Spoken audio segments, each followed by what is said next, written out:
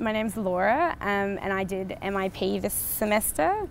I was really unsure if I wanted to do it when I first started because I'm kind of at the end of my degree, and I wasn't really sure what I wanted to do. So I did this, and I went to a radio station in Port Augusta for 2 weeks, and it was fantastic. I got heaps of on-air experience. To start off with, I followed this girl called Beth, and she taught me how to do the news, source the stories, mix it, cut it, and then send it off to a few other radio stations because they use it. And then in the second week, they asked me to co-host the breakfast show with a boy called Matt, so I did that as well as the news stories. I also worked on Celebrity Gossip, their Facebook page and their Twitter.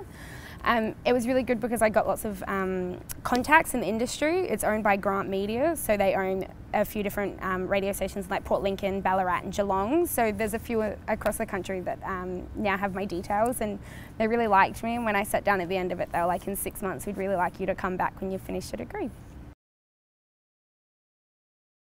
Hi, I'm Lewis. I am a final year student, and I did my internship at the South Australian Rugby Union.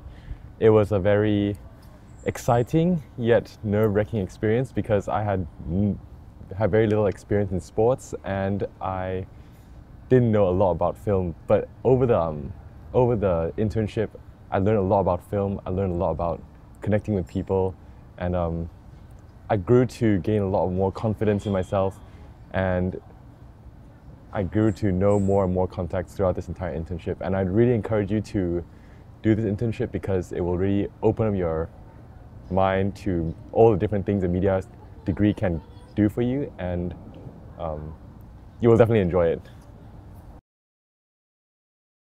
Okay, my name's Olivia, and I undertook my placement at 5AA Radio. I was working on the sports show, which was challenging because I know nothing about sports and I knew very little about radio. Basically, I learnt how to run a successful show. I saw how to vet through emails, texts, phone calls, how to talk to people, how to make sure a call was good enough to go on air. I did some panel shows and some away broadcasts, which meant that I could set up the radio show at a different location and interact with people there and the public and promote 5AA. I would encourage everyone to do this course. It is fantastic. Everything you're worried about doing, so setting up that first email, and do you do a follow-up email, or is that a bit creepy? Is it enthusiastic, or are you stalking someone?